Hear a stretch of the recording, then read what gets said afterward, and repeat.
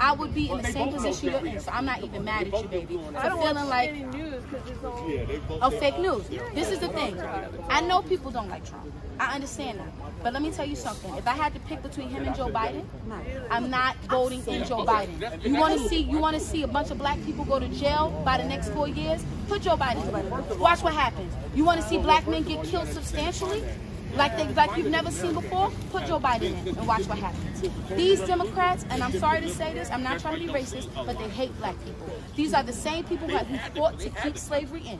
These are the same people who built the KKK. These are the same people who hated us from the beginning. The Republican Party is the party of the blacks. Blacks free, the Republican Party is the only party that the black people actually assisted in finding.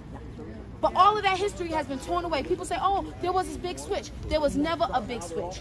The Union won because we had grown in the industrial era. So we were able to get trains and get supplies back to our soldiers while the Confederate was still riding horses. They were not able to get the supplies back fast enough, right? So what happened was once slavery was abolished in the South, the people in the South could no longer make their money from slaves. They had to move to the North to work in the industry to produce. And so the people in the North that already had established themselves in the industry moved to the South. And so that's where it was a transfer of people coming from the South to the North and people coming from the North to the South. There was never a big switch. So the same Democrats who hated black people from the beginning are the same ones who hate us now. And they use our cause. How did Black Lives Matter turn into something about LGBTQ? When blacks really don't support that. We're conservative. We're really not about that. Not only that, we don't support abortion.